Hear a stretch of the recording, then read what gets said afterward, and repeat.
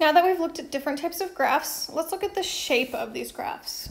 This will be really important later because we can do certain statistics depending on the shape that the data makes. So one of the reasons we look at graphs for data is to see the shape of the data's population.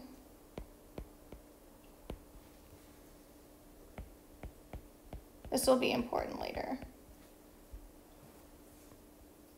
So we're usually graphing samples and making conclusions about the population. So these are some distributions. Distribution really just means shape. So if we see distribution and shape, we're going to link those together. So one shape is bell-shaped, kind of makes a bell. None of them will be perfect. They will be kind of close to these shapes. Uniform is just all the same.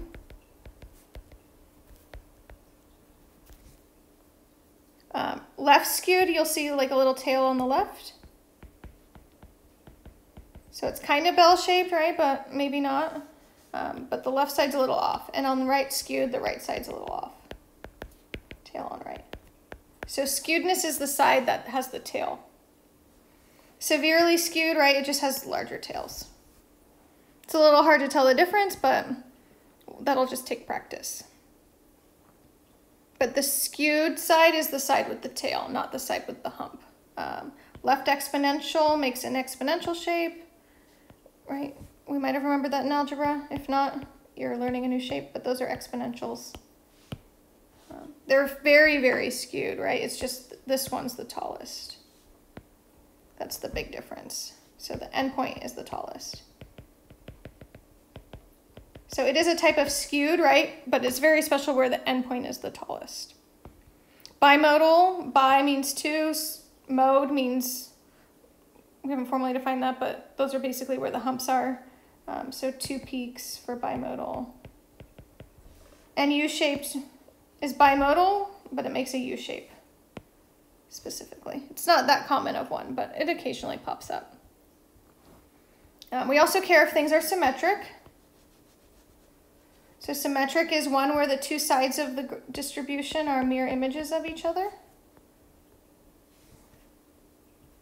So bell-shaped was nice and symmetric. This bimodal is symmetric, but not all bimodals are symmetric. The skewness of a distribution is again determined by which side the tail is on.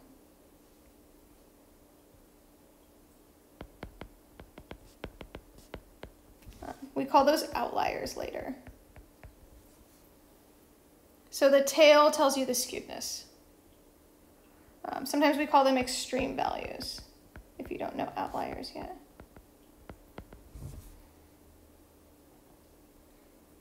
So let's look at some examples. So here's a theorem. We're just going to know the idea of it, not necessarily memorize a theorem.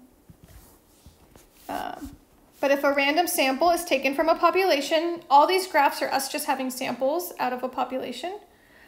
Then the shape of the distribution of the sample, so the shape of the sample is approximately the same shape as the population, right? So we're saying that if we have a sample of like 20 data values, it should be kind of the same shape as if we had all the data values. The idea though is the bigger the sample, the better the approximation.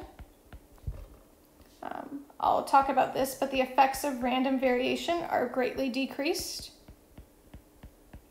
Versus if we have a small sample, it can be really hard to see shapes. So these are really rough approximations because it can be very hard to be sure of the shape of the population. It has large effects from random variation, which I will define in a second. So these three graphs are all from the same data set. But we only have a sample size of 25 in the first one. And so it's really hard to see the shape, right?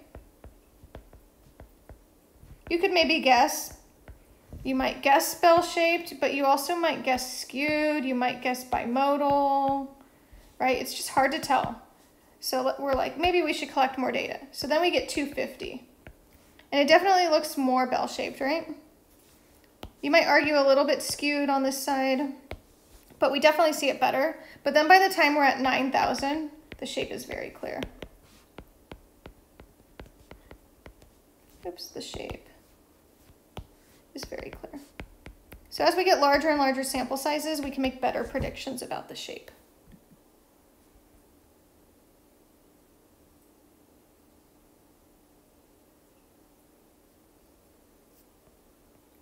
So let's define random variation. What was that word I was talking about?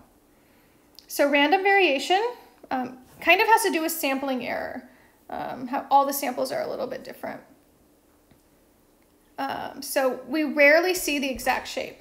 So none of our graphs are a perfect bell shape, but they're kind of bell shaped. And that's because of random variation.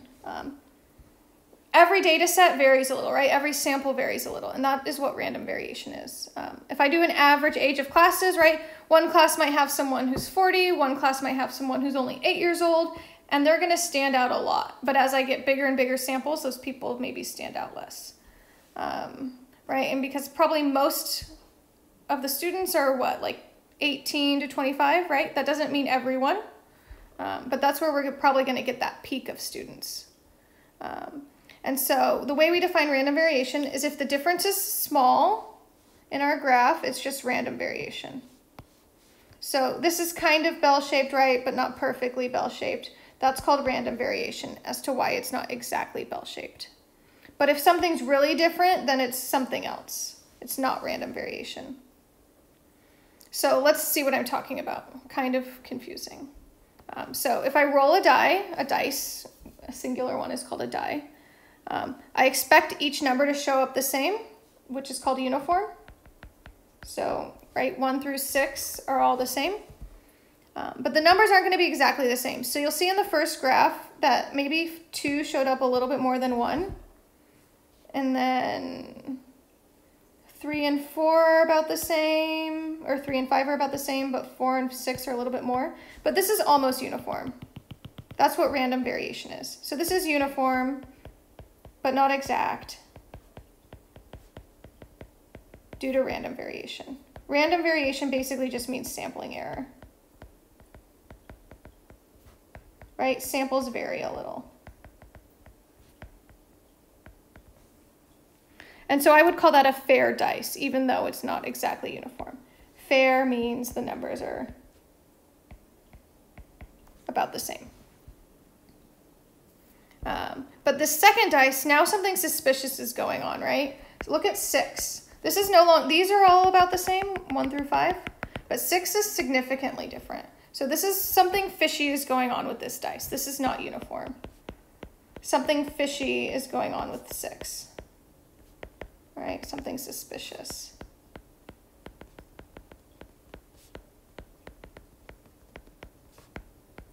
So this is no longer sampling error or random variation, right? For some reason, 6 is showing up a lot, so this is not fair.